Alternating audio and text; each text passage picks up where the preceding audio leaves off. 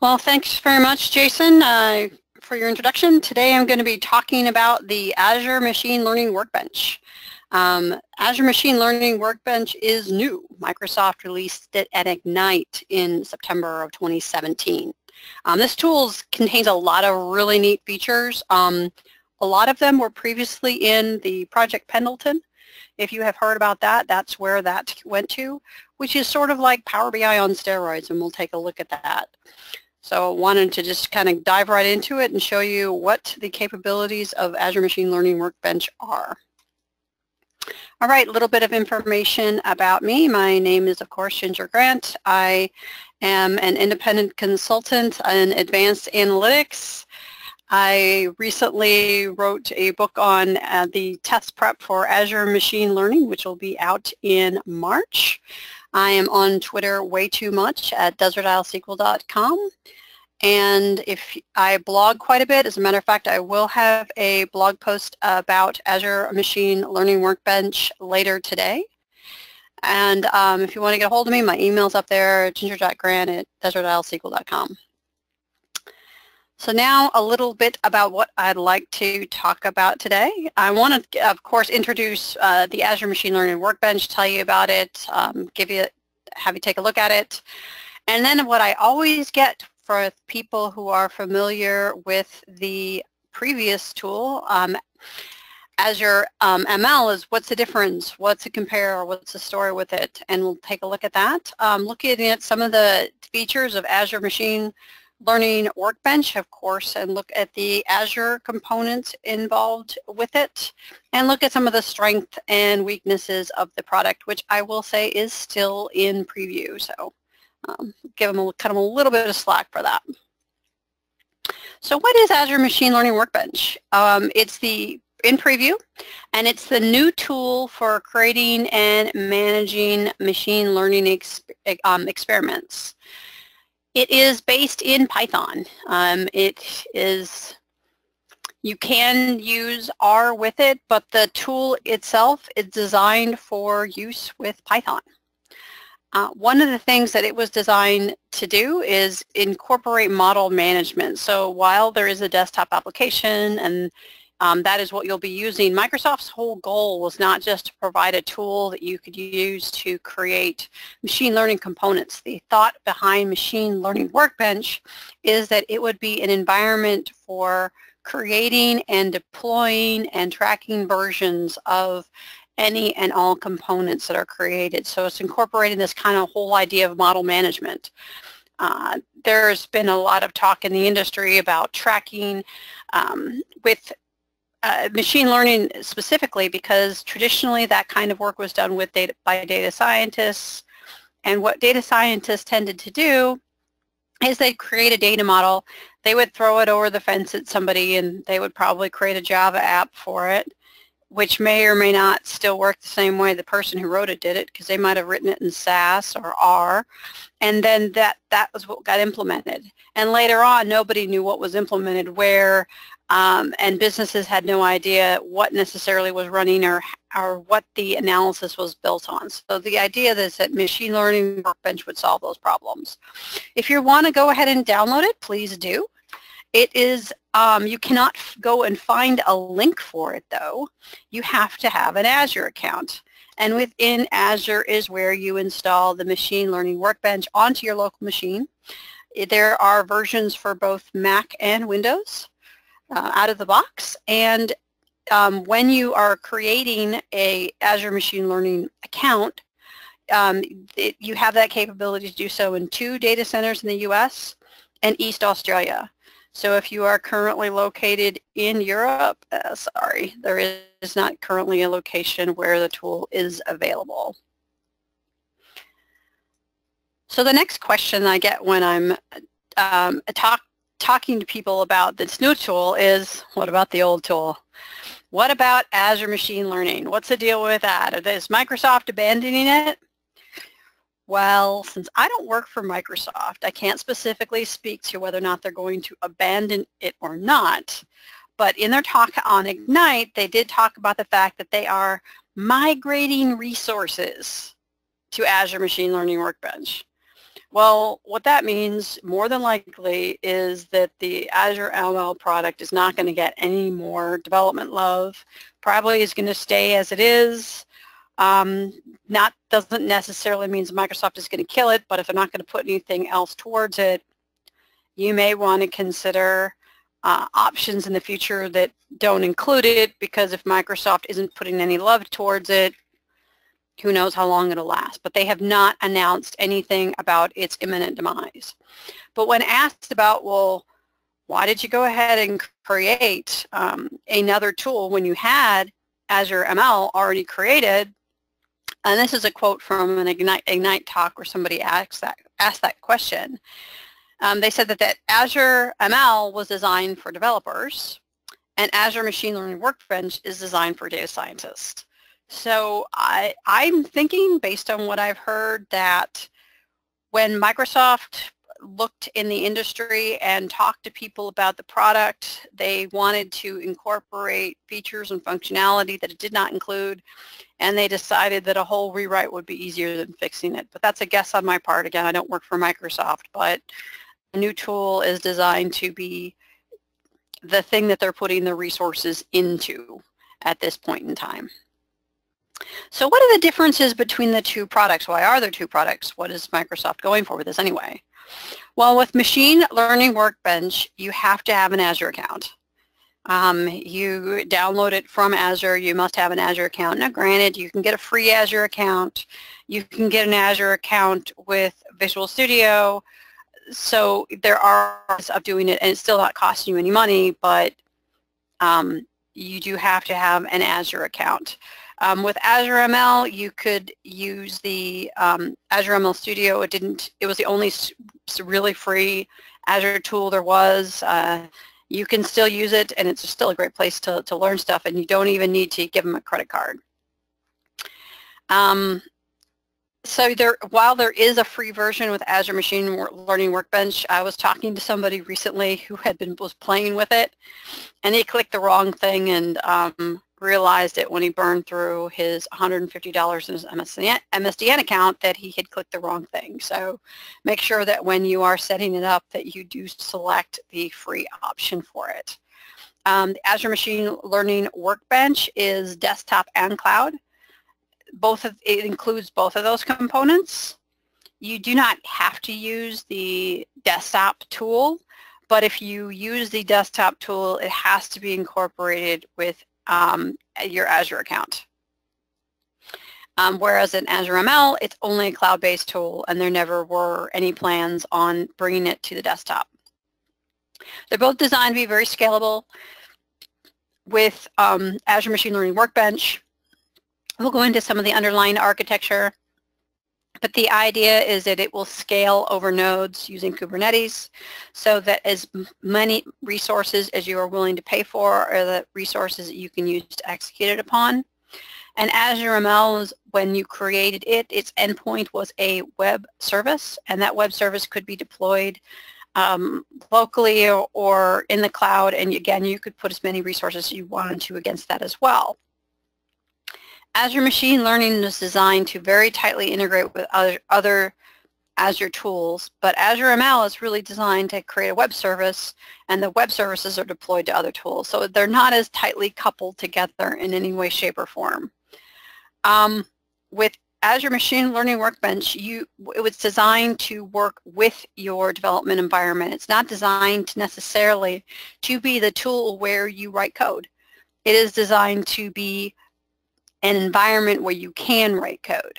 Whereas with Azure ML, well, you did everything in the UI or you didn't do anything at all. So totally different analysis between these two tools. They work differently.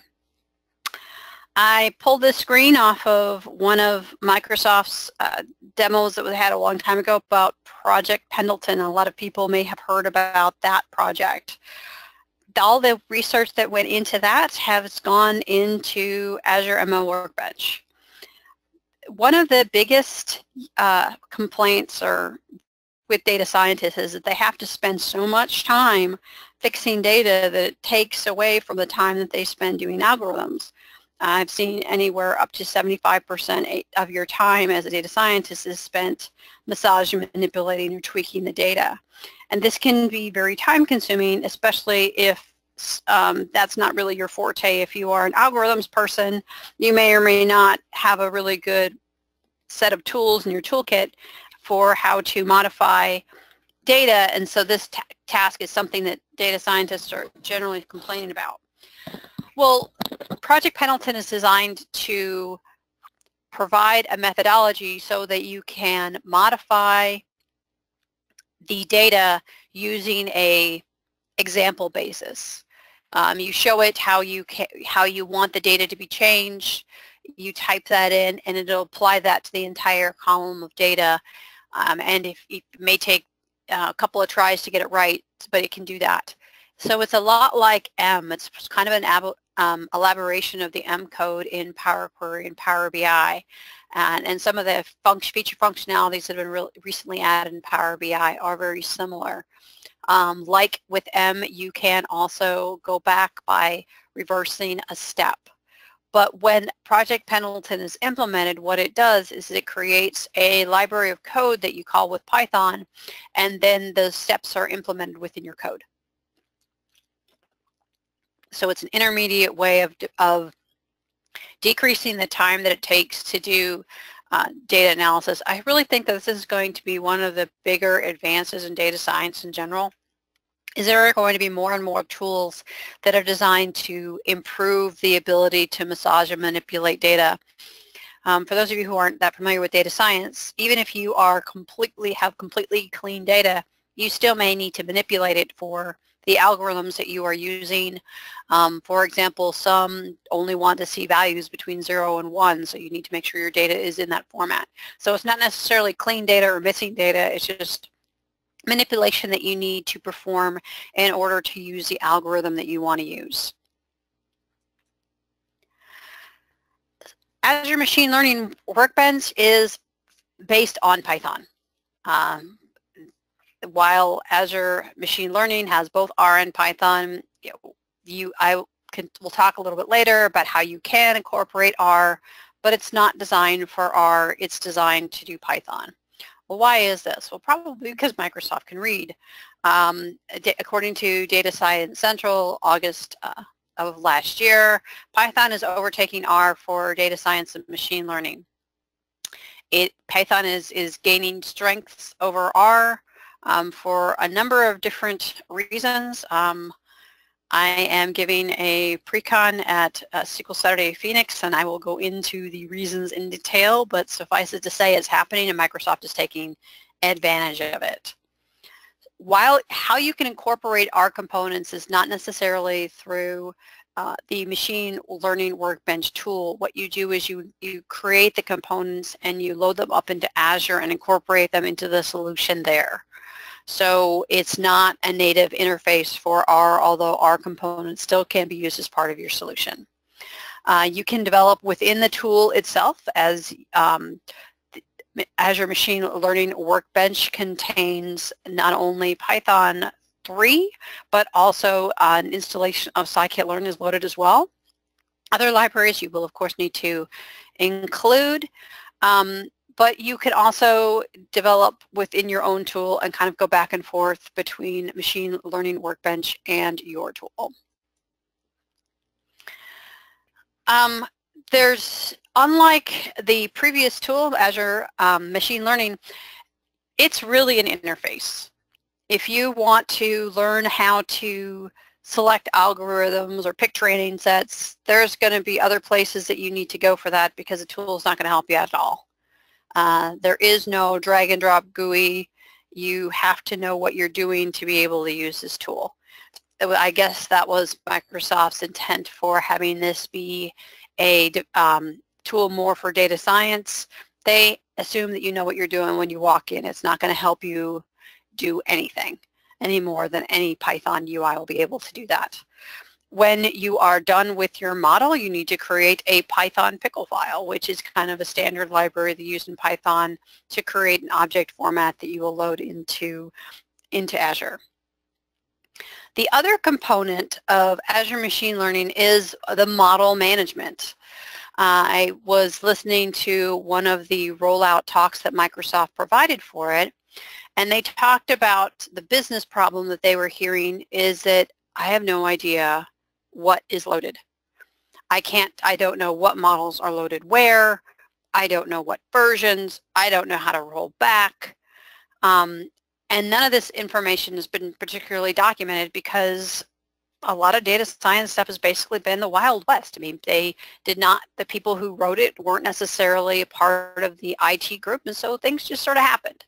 And that's rapidly coming to a close because people aren't willing to risk all of their data in a bad analysis because nobody knows how old the model is. So the idea is the Azure components of Machine Learning Workbench provide the ability to version a model. You can roll back. Not such a big deal, but it is in the ML world. There's tracking. You can see who created the model, when it was created, what components were used into it. Incorporates Docker containers. And you can deploy with Kubernetes to allow for a greater scale.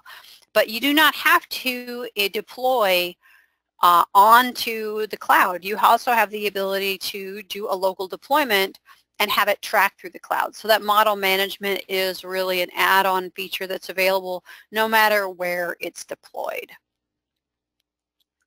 So kind of give you the visualization of what Microsoft is thinking about the components that are involved in this tool. If we start looking on the left, this is where you have your Python code. The model, the score PY is just some Python code that you have that creates some kind of a score with a data set. The model would be a number of different directories that were involved with it, and then a JSON file containing the schemas, a conda file containing the runtime libraries and dependencies, and that way you can specify also the runtime components. So the stuff on this section of the screen, this is all meant to be generated either within Azure Machine Learning Workbench or just in Python in general. And then you'll create a pickle file to upload it, which they're not showing here. When you are done with your model, what you will do is you will deploy it using machine learning model management. You're going to create a model registry. The registry will be all of the experiments that you've created for machine learning. You will have a manifest that you can generate different images.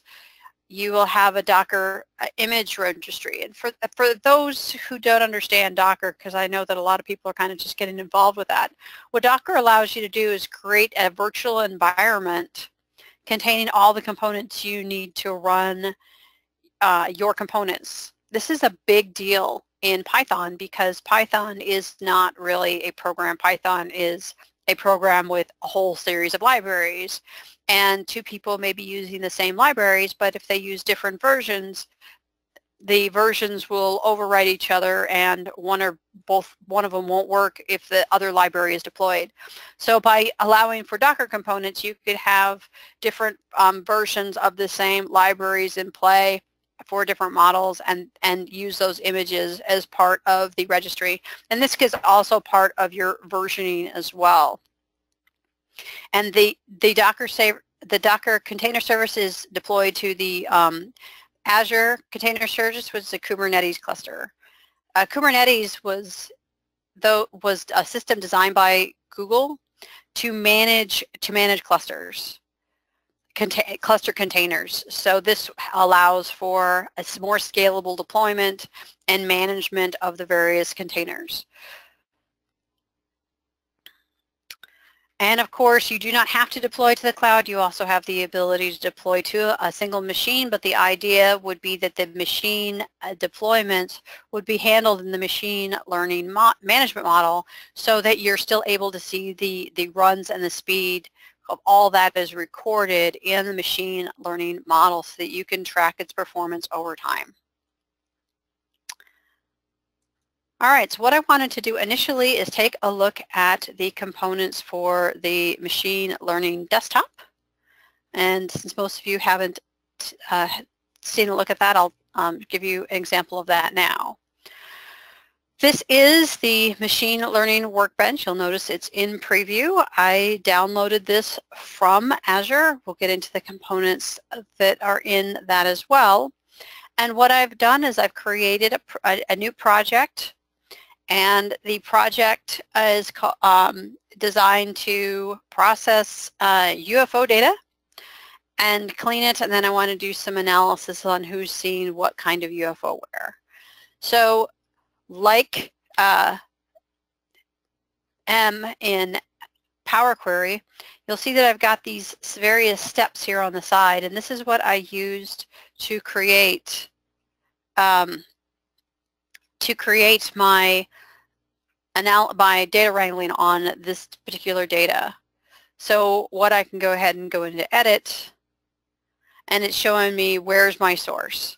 So this is the source data that I used, and this is where it's contained. And then the next step that I created, was to, and you'll see like with Power BI, you can go through the steps when you click on them. So the next thing that I did in my particular data sample is I wanted to split date and time. I wanted to know what time people were seeing UFOs. So if I click on this, you'll see that I created an example where I split the time and I entered the date and time, and then it automatically split it for me using that example.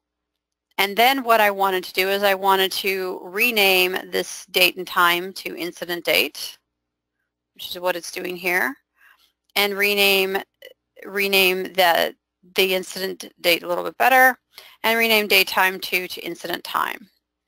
These are some examples of things that you can create. One of the many things that you can do with modifying your data flow. Unlike what you're doing though within Power BI, the purpose of doing this is to create code that you would then look at in Python, because it's going to create libraries for you to execute using the information that you see within here. So if we go to one of the things that you do when you are going to be using Azure Machine Learning, you do have to log into Azure because it is registering the components within Azure.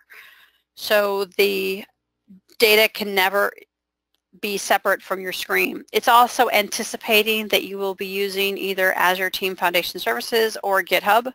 While you do not have to, it calls it optional. It's kind of a giant pain if that is not indeed the case.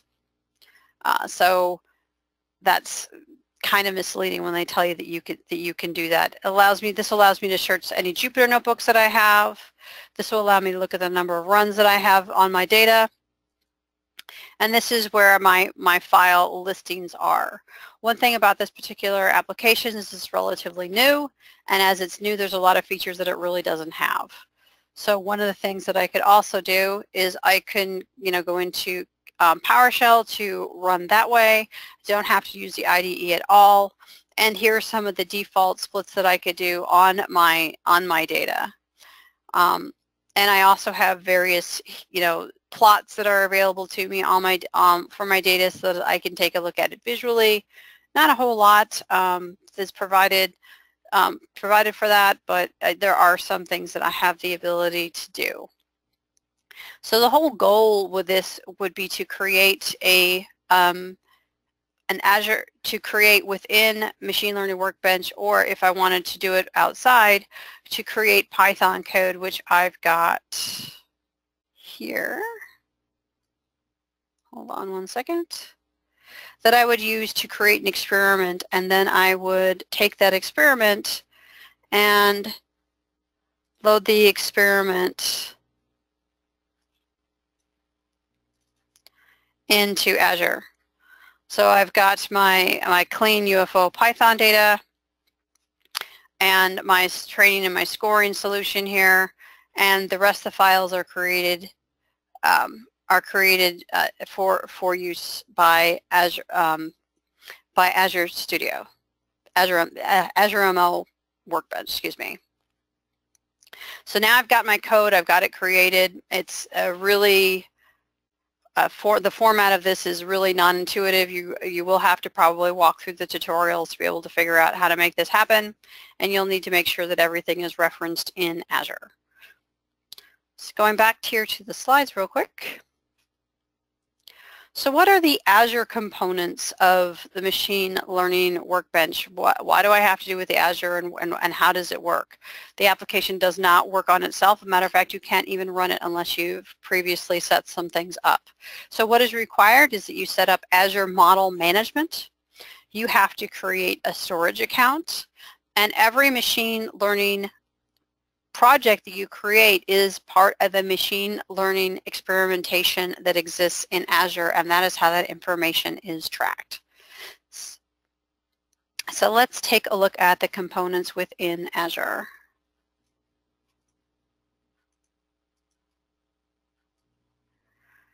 All right. Within Azure, I've got a resource group containing all of the components that I've created for Azure ML. If you want to do this from scratch, and I'll go ahead and do this just to show you how to make this happen. If I want to create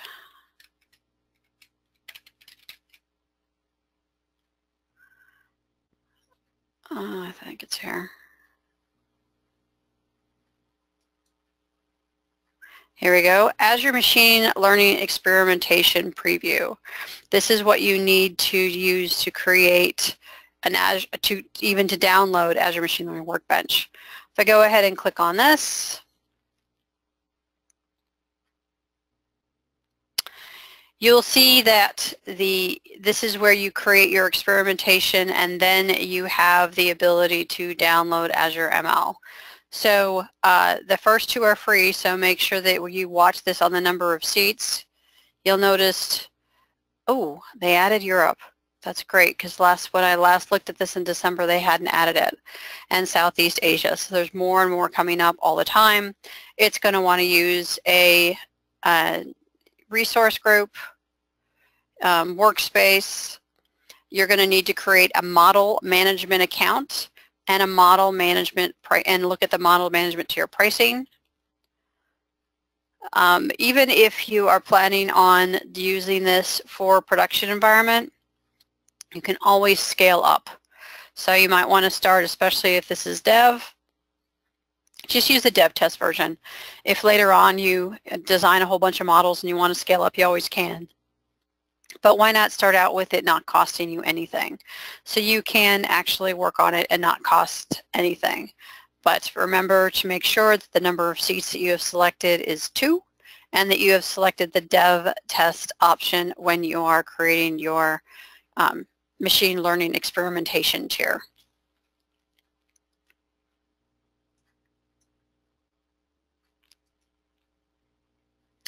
I won't make you sit around and wait for that to happen, so I'll go back to my machine learning account that I have set up. So when you've got it completed, then you have the ability to download Azure Machine Learning Workbench.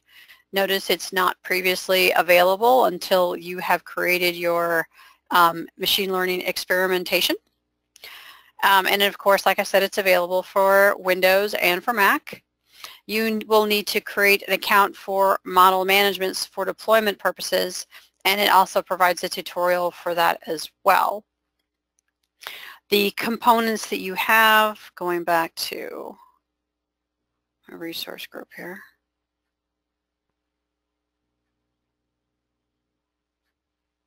Come on.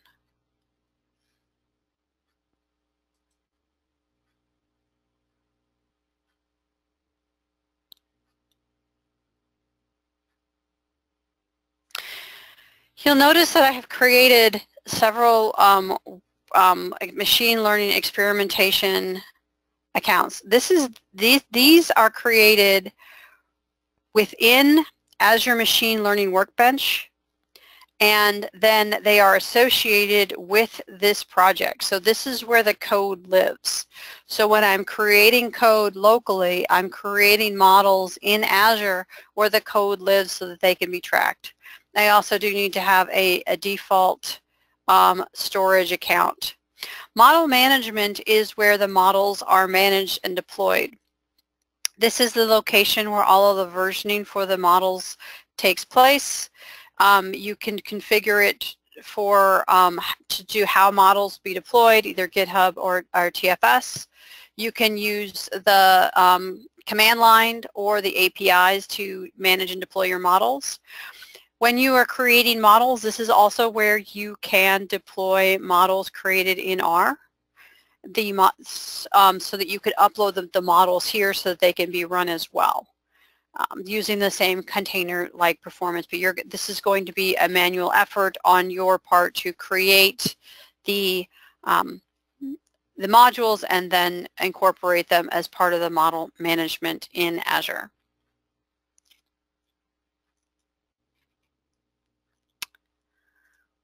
So I wanted to go about the strengths and the weakness, over some of the strengths and the weaknesses for this particular tool to give you an idea of what it's really good at. The tool is really pretty new, and for many new tools, you know, it just doesn't have the rich set of features that you would expect, but give them time. They've got all the resources that were previously working on Azure Machine Learning, so there's a number of people who are working on making this more feature-rich. One of the strengths, I think, is it's not just a cloud tool. The management is all designed in Azure as a central location for models information to be gathered. But it's not just a cloud tool. You can deploy locally, and just the management of is available in the cloud. Allows you to use your own development environment. I say that, but you could, right now, it only supports Visual Studio and PyCharm. So if you have a favorite IDE, it does include Jupyter Notebooks, but I prefer Spider to PyCharm. I'm out of luck. I can't use any kind of integration with that and with Azure Machine Learning Workbench. You are able to deploy components as models, and you can roll them back. But on the weaknesses, it's very new. It is not something that is going to be easy for the novice learner to use. Azure ML provided a great UI interface to get people to understand, you know, how algorithms work, you know, training, testing. You're on your own here. Hopefully you know what you're doing. If not, there are a number of great places where you can learn how to code Python and machine learning. It doesn't readily create deployable models. Yes, you can create them, but it's a bit of a kludge right now. It's not a very elegant solution, and the deployment of them is it's a lot of effort to make that happen. And it's tied very strongly to one language. I don't know why they made it so that incorporating R with your machine learning experience is so difficult, but having to, you know, download them, upload them separately into the Workbench is it's kind of a scenario that's, you know, not exactly elegant, and there's no reason why you shouldn't be able to include the various tools in there, but hey, you can't now. Hopefully at some point in time the incorporation will be a little bit better than it is now. So in summary, I wanted to review what is Azure Machine Learning Workbench. It's Microsoft's new tool that is a hybrid of cloud and desktop, designed for not only the creation of Azure of machine learning components that can be installed into Azure, but also as a management tool as well. It compares to the existing application by the fact that it is not a learner tool. It's designed for those who already are familiar with data science components. But if you want to learn, I highly recommend going and playing with the Azure Machine Learning application. Some of the features that it contains are its ability to integrate straight with TFS Online and GitHub, and you can use your tools or their tools to be able to write code, which is, you're probably going to want to use yours, just saying. The Azure components that are available are the management components, the model components, and the storage and resource group that you need to be able to configure in order to run it. We went over some of the strengths and weaknesses of the tool, what it can do, what it can't do. And with that, I wanted to leave a lot of time for questions regarding this new tool. And I wanted to also let you know that I will have a new post on the features and introductory elements of Azure Machine Learning that I will be posting on my blog later today. Jason, are there any questions? Hi, Ginger. Yes, there are quite a few. So I think you covered some of these. Actually, I'm pretty sure you covered a bunch of these, but I'm just going to go through each of them, and then you can answer as needed. So the first one is, prior to putting an application into production, is there any cost for using Workbench to create and train a model? No, there is not, because the training is all done on your machine using your components, using what they do is or anticipating is Python. So it's no different than running Python code on your machine. Great. No cost. All right. When you say you wrote the test prep, are you delivering a test prep guide for the MCSA machine learning exams? Yes, I wrote the was part of the team that wrote the 7774 certification exam for the Azure machine learning application, which will be out in March. All right. And based upon this, the Workbench will work in the Azure stack? Absolutely. It's designed to be fully integrated into the Azure stack. All right. Are models interchangeable between Azure ML and Workbench? No, they are not. All right. What does this mean for Revolution R? Microsoft spent all this money for Revolution Analytics. Revolution Analytics and R still has a big place in Microsoft's environment, and I have heard that they're working on incorporating components created in R into the Azure Machine Learning Workbench, but you know, hey, they were in a hurry. They had to go with what they thought would be the best selling points, and they picked the full integration with Python and the kind of halfway integration with R, but that's one of the things that I expect will be better. R has been around since actively in production since 1996. Every data science company supports R, talks about R, so there's no reason why R. That's obviously why Microsoft felt that they needed to incorporate Revolution Analytics into SQL Server, but you'll notice with 2017 they incorporated Python, so things change. All right. How is the space management prices for this tool? Is storage in your blob storage, or do you get plans with it? Storage is in blob storage for this. Their models tend to be quite small, so you're not going to be hit up for a lot of storage space for the actual components that you create. Where you're going to run into your costs is running it, and the resources that you choose to devote towards how many runs and the resources you want to put against it. All right. Do you think Microsoft will eventually make the UI interface similar to Azure ML with the drag and drop capability? From what I have heard, no. There are people who really like that, and it appears from the conversations that I had, those aren't the people that they're interested in winning over, because it didn't play real well in the data science perspective, so I don't think they will. Other than Pendleton. All right. Let's see. Does Workbench support Cortana so you can ask questions of your data similar to what is shown for IBM Watson? Wow, that would be really cool, but no, it does not. I would love to know if that is on Microsoft's feature list, because that would be really a neat demo, but it does not do that.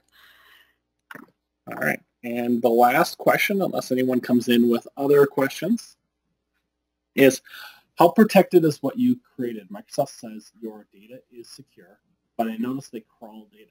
Algorithms is the most coveted piece of software today. So when you are creating a component, it is in your Azure account, and that is where the code is as well. So it is as secure as everything else that you have in your Azure cloud. Note the people who have access to it are the ones that are specifically granted there to have access to it. You don't automatically give everyone on the planet access to your components. But one of the things that Microsoft also realized is that a lot of times creating models can be a team experience, that you don't want it just to belong and owned by one individual. So this whole idea of it being incorporated into GitHub, into TFS, and also the concept of being able to share models between members of a team is definitely part of the architecture so that it can be a collaborative experience if you want that. But there's no giving away all of your code to the planet or anything like that. They also don't have anything like specifically integrated like the gallery, which allows you to show all of your stuff off. The idea is that this is more proprietary information, and that would be where you would create it, and it would live within your Azure tenant. All right. After a model is run in production, can you see the cost that was incurred for that run? I'm going to have to get back to you on that since I have the free version. I'm not seeing any of that, but I don't know if that's available for the paid version or not. All right. Well, that was our last question. Ginger, thanks for joining us here today. This is a great topic, and look forward to hearing from you on similar topics in the future. Great. Thank you so much, Jason. Really appreciate it.